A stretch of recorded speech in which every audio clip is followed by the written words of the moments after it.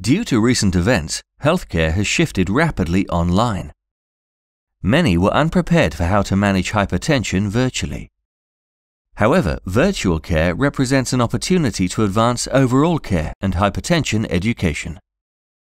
The International Society of Hypertension produced a position paper designed to guide care providers on basic, advanced, and complete models of virtual management. The paper provides guidance and resources on BP device selection, telemonitoring, patient education, health behavior change, and more in a virtual environment. In a basic model, patients use a validated BP device and measurement schedule they report remotely to their physician, while an advanced model utilizes a BP telemonitoring device that automatically transmits readings directly to their care provider. Complete virtual care involves tracking additional health measures, automated feedback, and further guidance to manage their blood pressure and health. Please see the ISH paper for more information.